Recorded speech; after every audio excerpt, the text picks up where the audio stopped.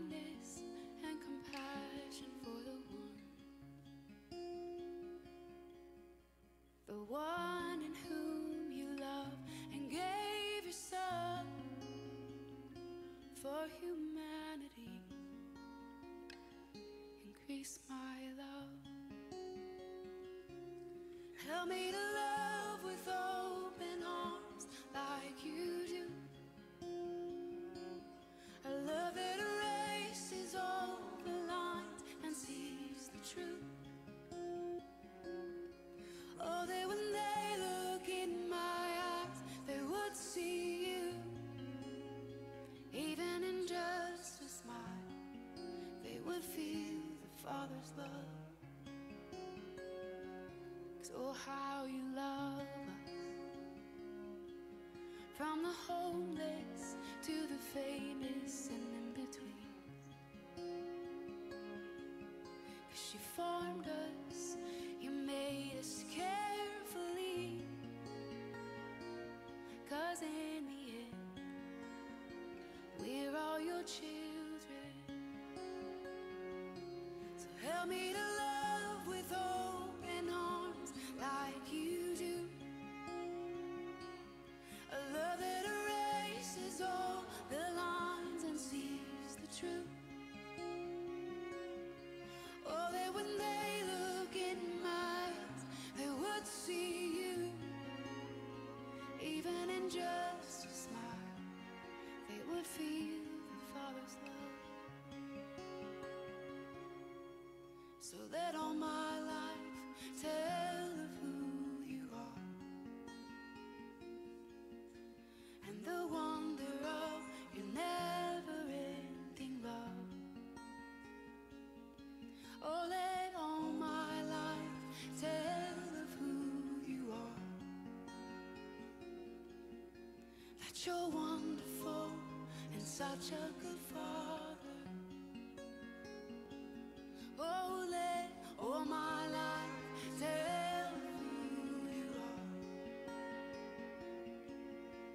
and the wonder of your never-ending love. Oh, let all my life tell of who you are.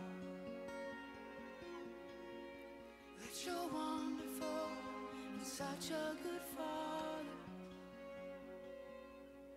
Oh, you are wonderful and such a good Father. So help me to love with open arms like you do. A love that erases all the lines and sees the truth.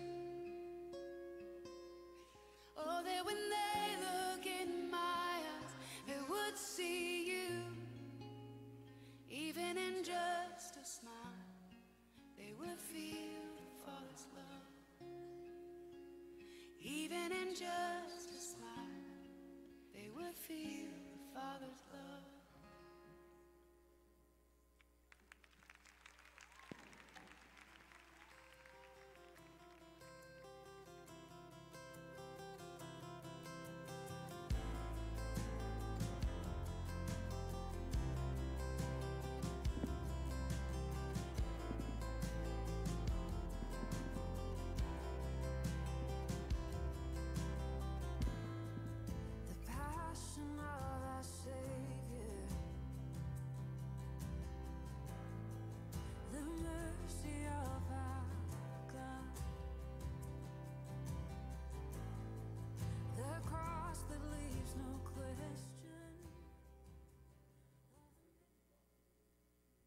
Methodist Church Modern Worship. We're so glad that you're here today. Just want to share with you a couple of announcements. Well, really one that's important. Next week, a week from this coming Sunday at 5 o'clock in the afternoon, we're going to be having a hymn sing, an old-fashioned hymn sing, and it'll be a wonderful time together. And immediately following that, at like 6 o'clock or thereabouts, we're going to have an ice cream social. So if you want to make ice cream for that, you can sign up in the Narthex. There's a sign-up sheet for making ice cream. I think there's going to be a bit of a competition. I'm not judging, I promise, because I don't want to make enemies in the life of the church. But it'll be a good time. It'll be a good time. I hope that you would put that on your calendars and mark that on your calendars. Are there other announcements that need to be made? If not, let's quieten our spirits as we go to the Lord in prayer to invite the Holy Spirit to be present with us. Gracious and loving Lord, we thank you so much for this amazing day that you've given us, and we thank you for the privilege and wonder of being able to come into your presence. Lord, lead us close to your heart. We offer ourselves in service of worship, and we thank you for the privilege of being able to boldly enter into your throne room of grace at any moment and in any place and in any time, and we do that right now because of the awesome work that Jesus accomplished at the cross. And today we say thank you for that, and we say thank you for the relationship that we can share with you in prayer. Always remind us that you're only a breath away, that you're only a moment away, and that you're always present with us. We thank you for that in Jesus' name. Amen. Amen. Well, good morning, church. Let's stand and sing some songs of praise together.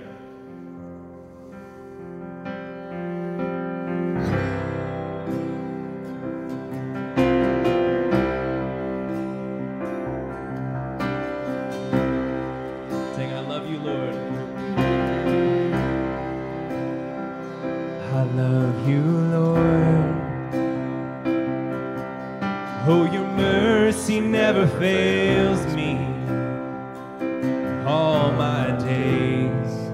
I've been held by your hand from the moment that I wake up until I lay my head. Oh, I will sing of the goodness of God. Let's sing, church.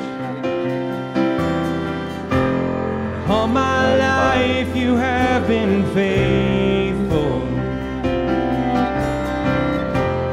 All my life you have been so, so good. With every breath that I am able, oh, I will sing of the goodness of God. I love your voice. You have led me through the fire in darkest nights. You are close like no other. I've known you as a father. I've known you as a friend. And I have lived in the goodness of God all my life. You have been faithful. All my life you have been so, so good. With every breath that I am able, oh, I will sing of the goodness of God. It's running after us. Your goodness is running after, it's running after me. Your goodness is running after, it's running after me. With my life laid down, I'm surrendered now. I give you everything. Your goodness is running after, it's running after me. Let's sing that again. Your goodness is running after, it's running after me. Your goodness is running after, it's running after me. With my life laid down, I'm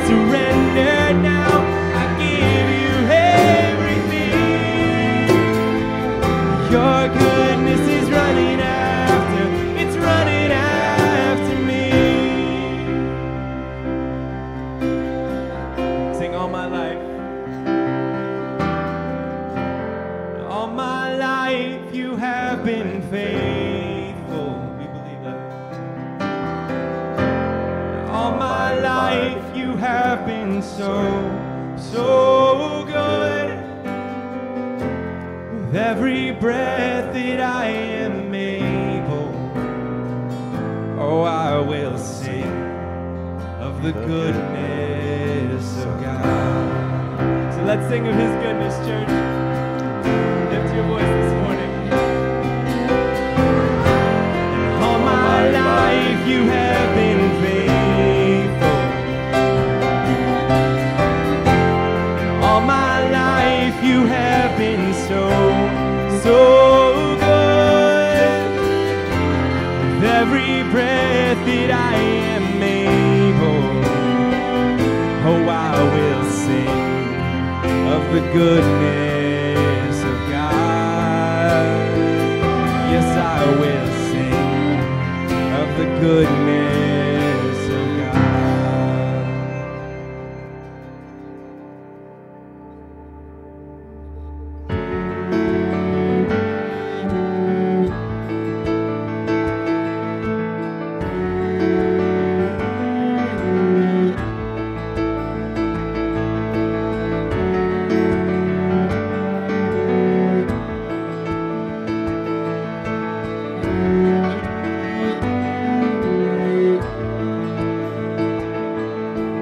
What a friend we have in Jesus, all our sins and griefs to bear.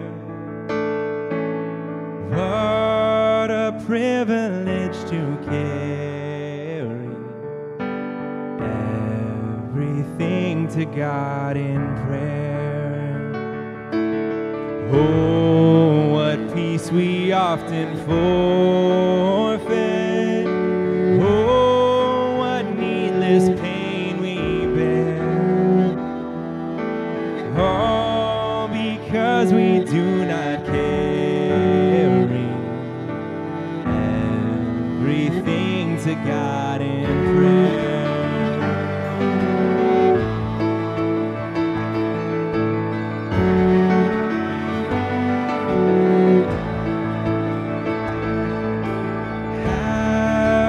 Trials and temptations, is there trouble anywhere? We should never be discouraged. Take it to the Lord in prayer. Can we find a friend so faithful?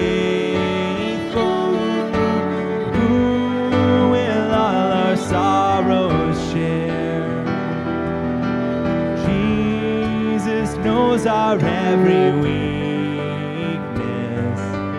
Take it to the Lord. Precious Jesus, Lord and friend, I give everything to you. Shelter, shepherd, Savior, King, I give everything to you. Are we weak and heavy laden, cumbered with a load of care? Precious Savior, still our refuge.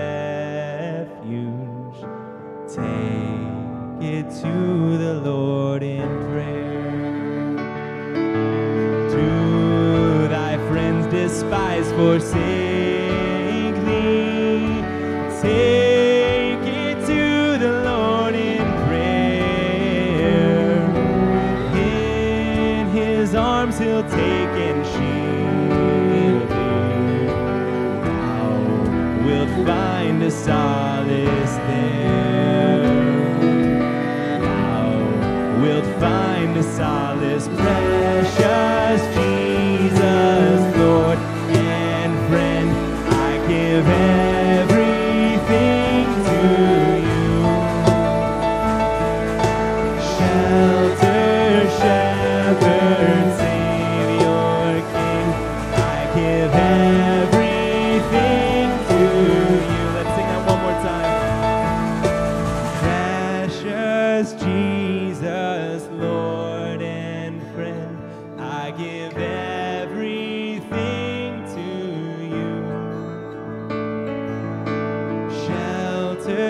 shepherd, Savior, King, I give everything to you.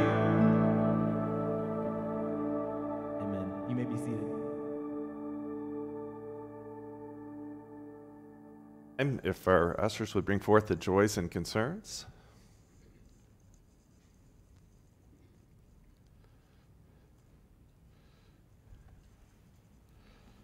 So there's just one concern listed, and that is that Bob Page's brother has been diagnosed with cancer, so we need to remember Bob's brother in our prayer. I know he lives in Texas somewhere, but I know there's no distance in prayer, so we can be praying for Bob's brother.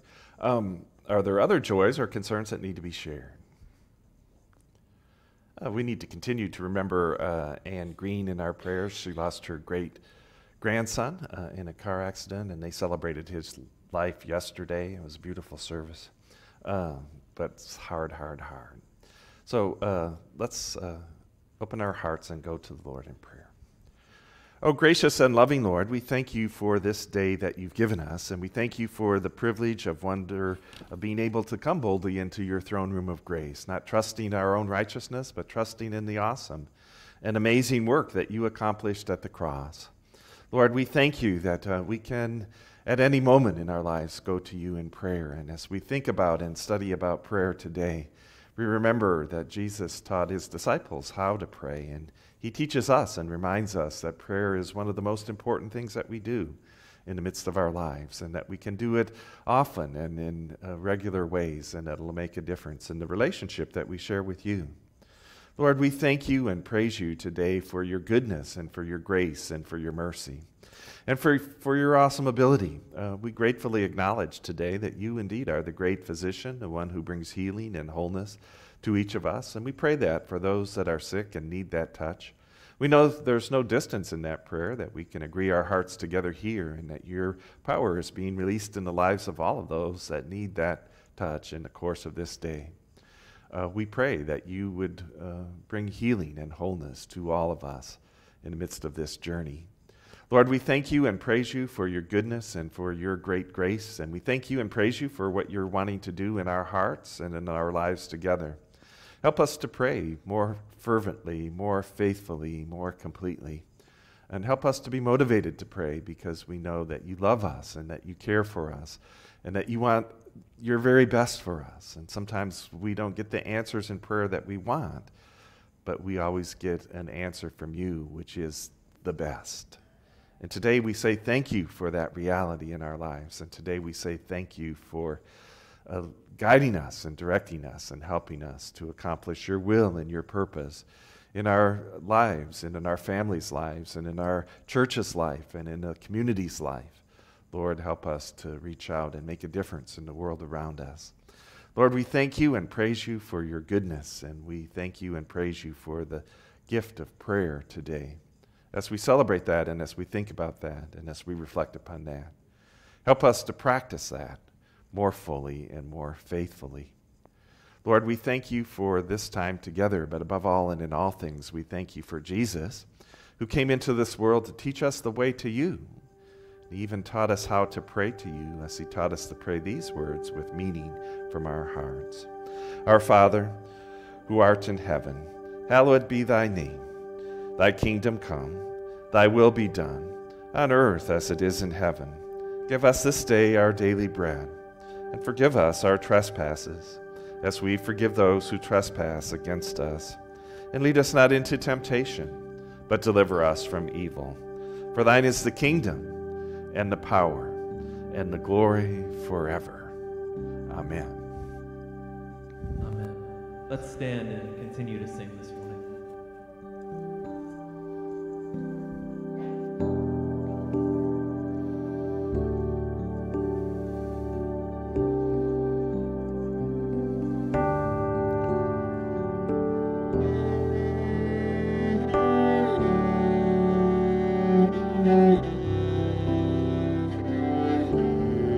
Oh, how high would I climb mountains if the mountains were where you hide? Oh, how far I'd scale the valleys if you grace the other side. And oh, how long have I chased rivers from lowly seas to where they rise against the rush of grace descending from where the source of it supplies. 'Cause in the highlands and the heartaches, you're neither more or less inclined. I would search and stop at nothing, but you're just not that hard to find. Oh, I will praise you on the mountain. I will praise you in the mountains in my way. You're the summit where my feet are. So I'll praise you in the valleys all the same. No less God within the shadows. No less faithful when the night leads me astray. You're the heaven where my heart is. In the highlands and the heartache all the same. Oh, oh, oh, how far? Oh, how far beneath your glory does your kindness extend the path from where your feet rest on the sunrise to where you sweep the sinners past. And oh, how fast would you come running, if just to shadow me through the night, and trace my steps through all my failures, and walk me out the other side. For who could dare ascend that mountain, that valleyed hill called Calvary, but for the one I call Good Shepherd, who like a lamb was slain for me. I will praise you on the mountain. I will praise you in the mountains in my way. You're the summit where my feet are. So I'll praise you in the valleys all the same. No less God within the shadows. No less faithful when the night leads me astray.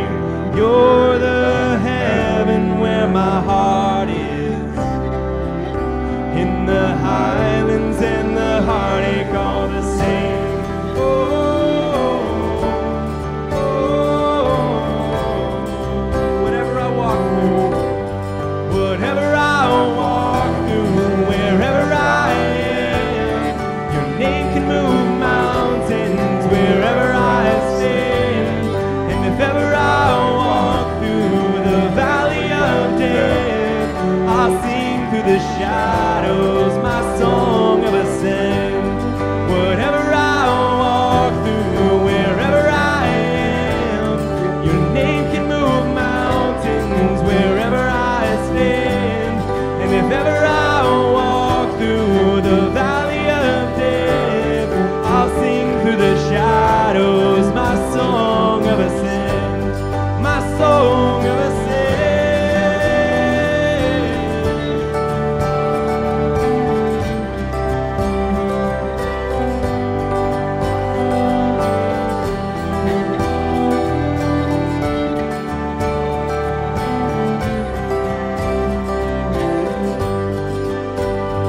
From the gravest of all valleys come the pastures we call grace, a mighty river flowing upwards from a deep but empty grave. Oh, I will praise you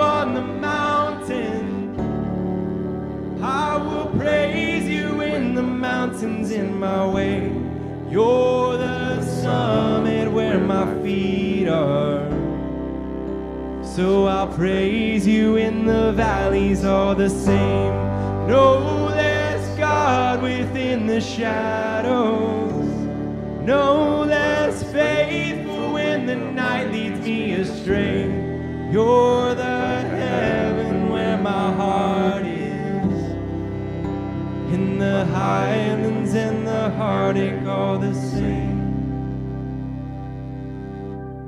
Amen. You may be seated.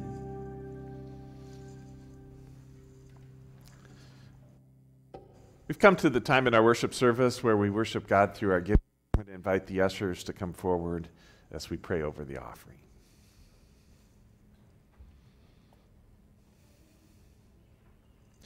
Oh, gracious and loving Lord, you've given us so much, and today we say thank you by giving a portion back to you, so that your kingdom can come in fullness right here in Broken Arrow and the surrounding area, but around the world as well.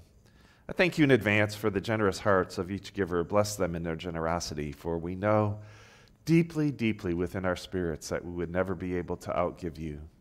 You gave your very best when you gave Jesus at the cross. And today we say thank you from the depths of our being as we give into your kingdom so that it might come and transform lives. In Jesus' name, amen.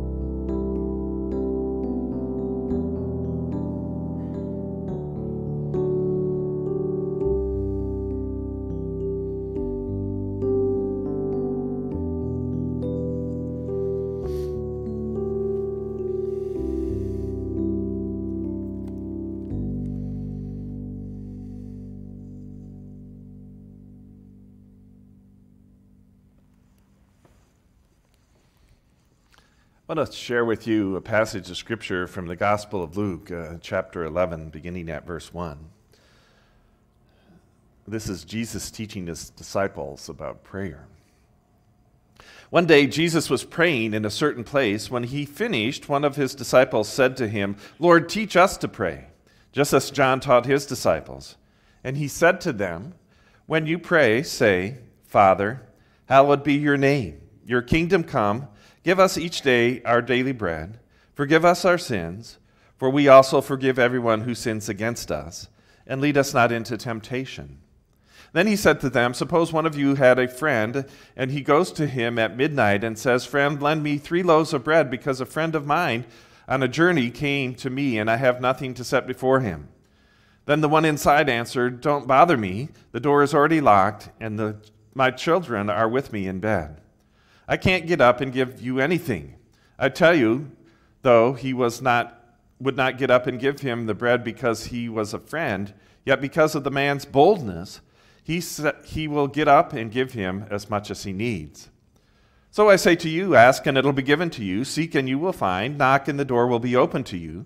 For everyone who asks receives, he who seeks finds, and to him who knocks the door will be opened. Which of you fathers, if your son asks for a fish, will give him a snake instead? Or if he asks for an egg, will give him a scorpion?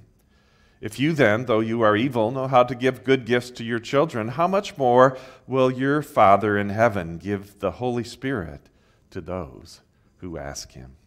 This is the word of God for the people of God. And let us pray.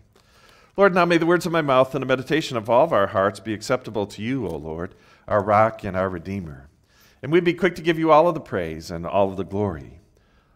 Amen. Some time ago, when Leonard Griffith was the pastor of City Temple in London, he wrote a book entitled Barriers to Christian Belief. And in that book, one of those barriers that people often run into was an unanswered prayer in their life. For some reason or other, a prayer wasn't answered in the way that they thought it would be answered, and as a result of that, they give up on God, and they find that to be a barrier to believing that God is good and that God loves us and that God is faithful. And sometimes it's hard in the midst of the journey as we think about that, and we don't understand always how prayer works or how it makes a difference in our lives. And that brings us to the question this morning, so how do you pray? That's what the disciples were asking Jesus. I love the occasion in which they're asking him that. They're not asking him that question after what? They're not asking him that question after a lecture or after a teaching or any of those things. They're asking him that question when he had just finished praying. Jesus prayed regularly. In the Gospel of Luke, we find that it was a regular part of his daily living, that he prayed, and the disciples saw him, and as a result of seeing him, they were encouraged to ask him, teach us how to pray, just like John the Baptist had taught his disciples how to pray. People that make a difference are people that pray. As we think about that and reflect upon that, Jesus prayed regularly. In the Gospel of Luke, there are so many occasions where we're reminded that Jesus set aside time or went out and quietly slipped away so that he could spend time in prayer with his Father, because he knew it was so important and so vital in developing and maintaining that relationship with his Father. One thing is clear, there's a lot of questions concerning prayer, and there's a lot of misconceptions, I think, also in that process. I love the Peanuts cartoon where Charlie Brown is on his bedside, kneeling and praying, and then he suddenly stops and he talks to Lucy, and he says, "Lucy, I think I've made a new theological discovery, a real breakthrough. If you hold your hands upside down, you get the opposite of what you pray for." But, sometimes we think about God in those lights, don't we? In that light. Sometimes we think, well, it's the magic lamp. If you rub it just right, a genie comes out and you get your wish. But that's not prayer at all. That's not what Jesus is teaching us today as we think about that or reflect upon that. There was a radio preacher in North Carolina, and he had a bad habit of asking for money every time he went onto the air. And so that got to be a problem, and the owner of the radio station came to him and said, "We're getting calls about you that you're asking for money all of the time. You've got to quit doing that if you want to maintain your program on my radio station." And he said, "Well, is it all right for me to pray?" "Well, certainly it'll be all right for you to pray. That's not a problem at all." So at the end of the program, he's praying along, and for the normal things. And then he says, "Lord, you know that that I'm not going to ask for money." But then he goes on and saying, "But my address is P.O. Box 269, Piney Bluff, North Carolina." Sometimes we get the wrong perception of prayer, don't we, in that journey? And sometimes we are all about ourselves, and we miss the reality of what that can be and what it could be to be in relationship with the living God. And I think that it's really amazing that we have that opportunity. Today it would be very difficult for us to get an appointment with the President of the United States, wouldn't it? It would be nearly impossible. You might take months or even years to be able to get an appointment, or you may never be able to unless you have some kind of connection in that journey. But you know what? We have the opportunity at any moment, any time of the day, to enter into a conversation with God, who is so much more powerful than the President of the United States and can do so much more for us in the midst of that journey when we think about it. And that leads me to the idea of what Jesus is trying to convey to his disciples, some things that we might learn from the lesson today. The first of all is that Jesus prayed regularly, and so can we. I think the regularity of our prayer is important, that God wants us to pray continually. The Apostle Paul put it that way, that we can pray without ceasing. I literally tried that one time when I was young in the faith, just tried to pray all the time, and I was talking continually because I didn't understand what prayer was. That prayer is so much more than just speaking to God, isn't it? That's always a two-way conversation, and probably the most important part of it isn't speaking at all. It's listening to what God has to say to you, because I think that's really at the heart of it. And, when I truly get into the mode of listening to God when I'm praying, almost every time it comes back something like this: Roland, I just love you so much. Because that's what God continually speaks to us. It's a sacred echo. Everywhere we look, we can see that God loves us, that He cares for us. We can see it in the awesome and amazing realization of His creation and all of the amazing things that He does for us and in us and through us. We can see it all the time, really, if we would just open our hearts to that possibility. Jesus prayed regularly. The missionary Allison from England once said something that kind of resonates with my heart, really, when we think about it. There is only one test of our prayer life. Do we want God? Do we want Him so much that we will go on if it takes 5 or 6 or 10 years to find Him? There is only one thing, one real test. Do we want God? Because that's what prayer is about, isn't it? It's seeking God. I love the song today where we can seek Him in the highlands. It's amazing when we think about that and reflect upon that. It's that God is calling us to seek His heart, to look for Him in all that we're about and all that we're doing, that we can pray regularly with everything that is within us. And that's what the disciples were asked to do. If you want to become a musician, you have to what? Practice, don't you? That just doesn't come to you. If you want to become a good athlete, you have to what? Practice. If you want to be a doctor or a lawyer or any other of the professions, you have to what? Work hard, diligently, seeking and staying with it, don't you? And the same is true in our prayer lives, that we need to stick with it. That God is calling us to not give up. That God is calling us to be persistent. I love the parable in the story today that Jesus shares. If there was somebody coming to you in the middle of the night, you might not answer him because you're their best friend, but you would answer him because of their boldness and their willingness to stick with it and not give up. That you're going to get out of bed even though it's midnight and get some bread for this guy because what? He keeps at it. And I think that should be our attitude in prayer as well, really, when we think about it and reflect upon it and begin to practice it. Jesus also prayed sensibly in that light, and so can we. I'm reminded of a story, tongue-in-cheek a little bit, that was in Sports Illustrated years ago. And the writer of Sports Illustrated was talking about a couple of different baseball players that played in the major leagues. One of them was a batter, and the batter said to him one time that every time I get up to the plate, I ask God that I could hit it as far as I could possibly hit it. And then the other one was a pitcher, and the pitcher said to the same writer that, sometimes every time I go out on the mound, I pray that God would help me get him out. So one guy's praying to get a hit, and one guy's praying to get him out. And the sports writer, tongue-in-cheek, said it must be a quandary for God when those two people meet at the plate, because that would be a difficult situation to be in if you're God. Whose prayer do you honor? But sometimes we pray selfish prayers, don't we, really, in the midst of the journey. And it's not about that. God wants us to pray sensibly. God wants us to pray in a way that can make a difference in the world around us.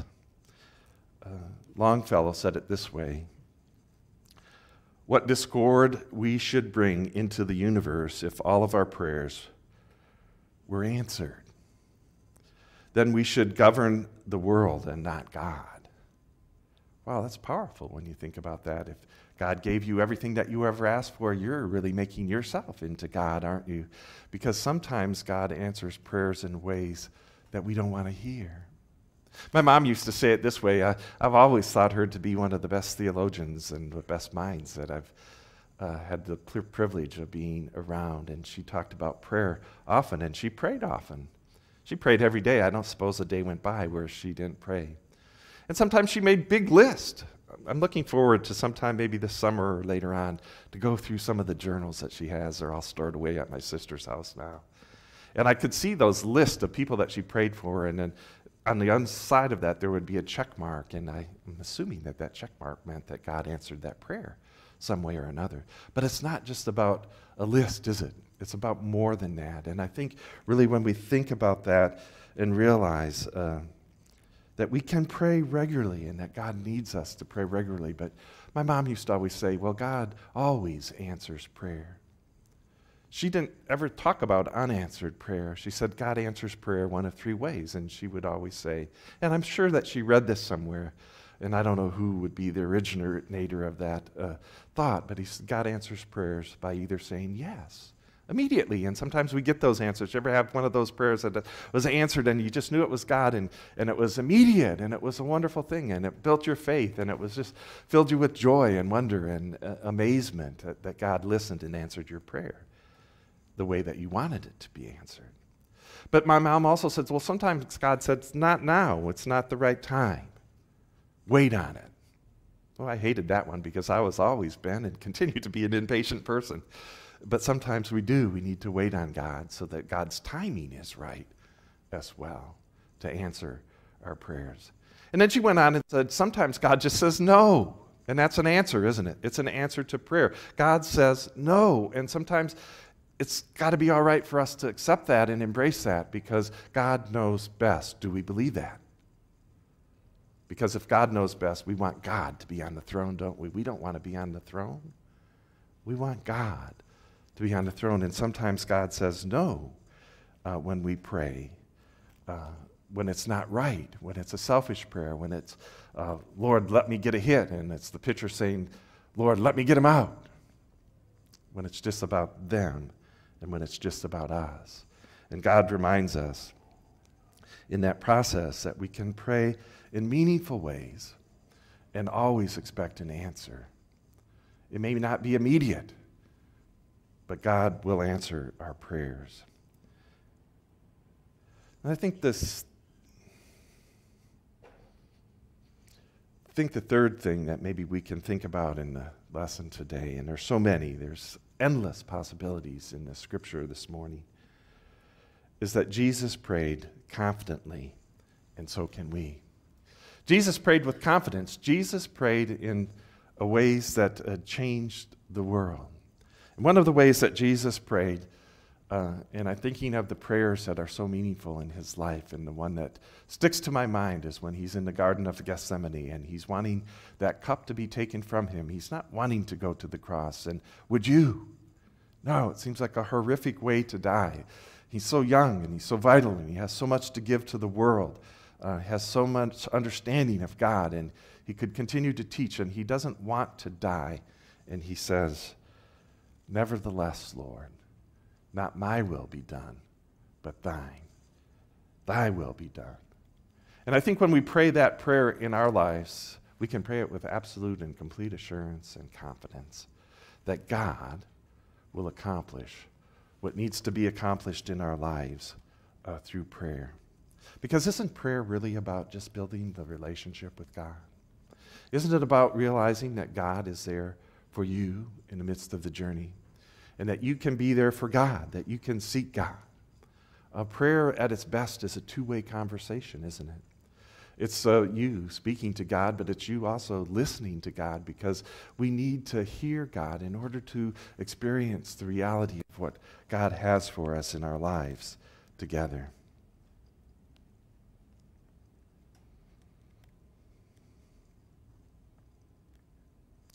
James Moore tells a wonderful story that I want to retell on him. When he was in the 5th grade, James Moore wanted a motor scooter. And he went and he asked his dad, thinking his dad would just give him anything because his dad loved him. And he said, Dad, could you get me a motor scooter? And his dad just looked him in the eye and he said, no. And James Moore's heart was kind of crushed. And then he said, it's too dangerous. And James Moore just thinking, oh, Dad. So he didn't get the motor scooter, but he had a friend, Roy Wilcox, who had one. So we went over to Roy Wilcox's house one day, and he was wanting to ride that motor scooter. And finally, he talked Roy into let him ride that motorcycle or motor scooter. And he only forgot one thing. He forgot to ask Roy how to stop it. So here he is. He's out riding around and around and around. And it reminds me of a story that happened to me when I was a preteen in Michigan. I went over to my friend's and my brother-in-law's house, Bob Fagan. I talk about Bob on occasion. And we did wild things over there, and he let me ride the family's snowmobile. Have you ever ridden a snowmobile? And I wanted to drive it, so I got on the snowmobile. I didn't ask him how to stop it. I thought those little things that were like brake handles would just stop it immediately. And I got out there, and I was going, and I was giving it the gas. You know, you give it more gas by like a motorcycle, sort of. And I've seen that, and I realized that'd be great. And then I realized, I don't know how to stop this, and these brakes don't work. This isn't stopping this machine. And finally, Bob Fagan is running. I got it slowed down enough, let off the gas, where he could get beside me, jumped on it, and stopped the snowmobile. And I'm thinking, wow, whew, that was scary. Always know how to stop a vehicle before you start it. That's a very, very valuable lesson, I think.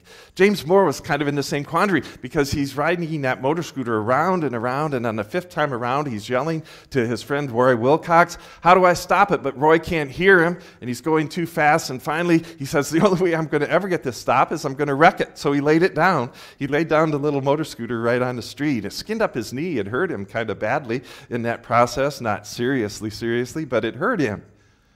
And then he began to think about what his dad said. No, they're too dangerous. And he said, my dad was right.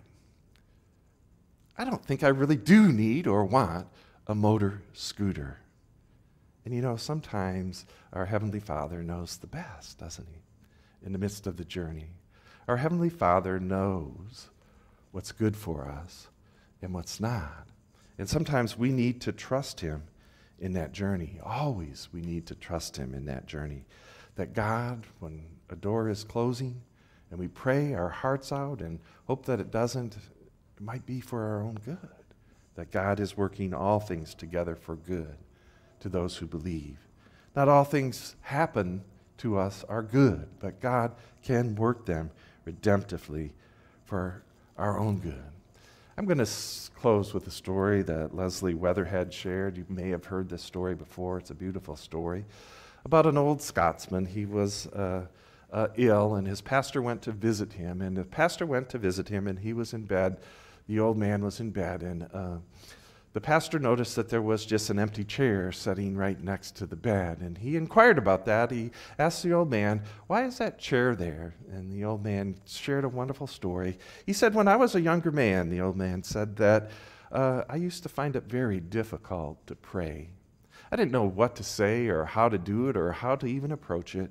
And then he said, my pastor came out one time and shared with me a little secret of his. He said, you know, just get an empty chair and put it right there, and just imagine that God's sitting in that chair.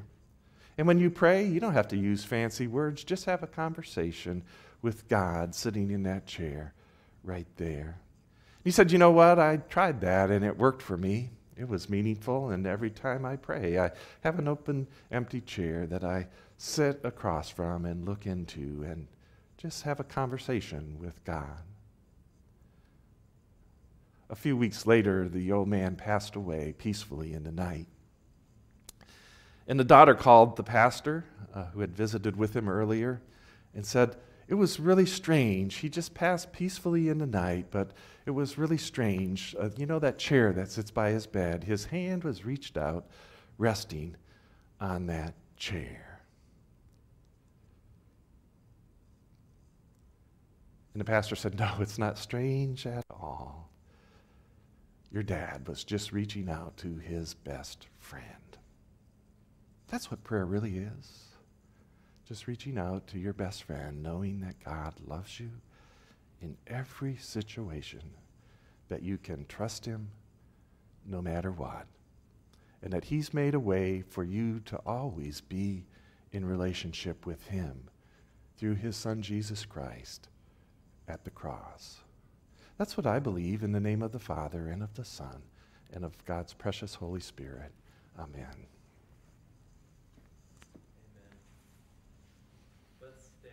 and sing today and respond.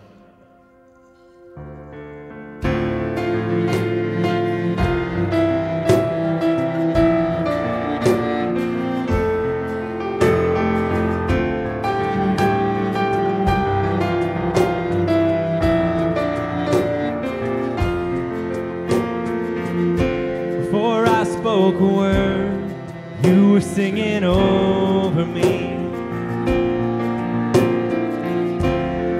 You have been so, so good to me.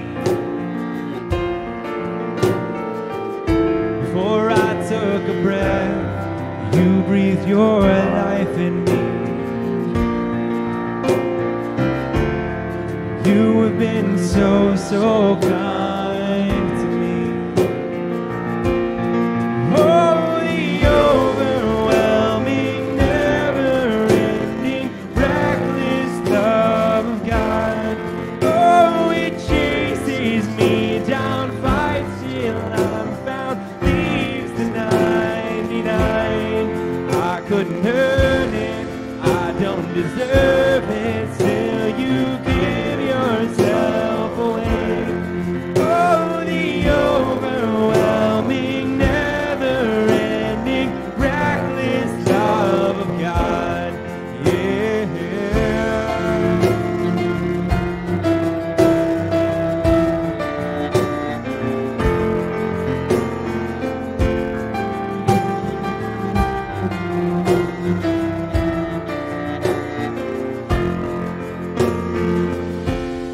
I was your foe, still your love fought for me. You have been so, so good to me. When I felt no worth, you paid it all for me. You have been so, so kind. Oh, the overwhelming, never-ending, reckless love of God. Oh, it chases me down, fights till I'm found, leaves the 99.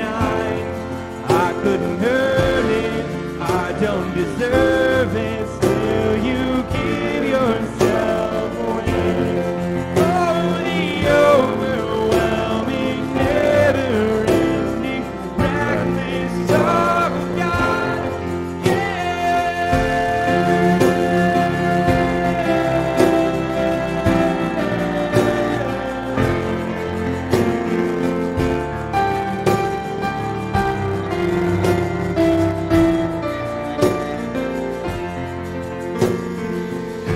There's no shadow you won't light up, mountain you won't climb up, coming after me. We believe that, church. There's no wall you won't kick down, lie you won't tear down, coming after me. There's no shadow you won't light up, mountain you won't climb up, coming after me. There's no wall you won't kick down, lie you won't tear down, coming after me. Lift that up. There's no shadow you won't light up, mountain you won't climb up, coming after me. There's no wall you won't kick down, lie you won't tear down, coming after me. There's no shadow you won't light up, mountain you won't climb up, coming after me.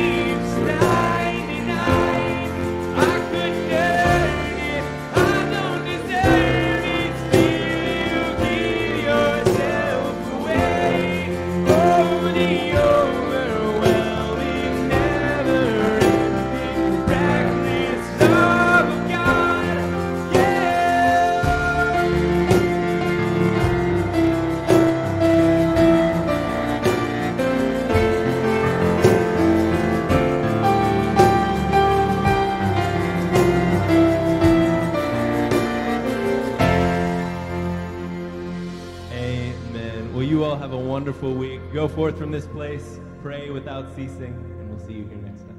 Bye.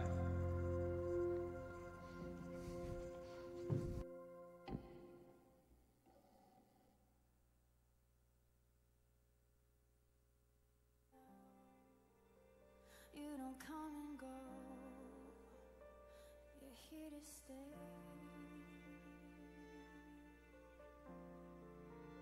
Moment to moment, minute to minute.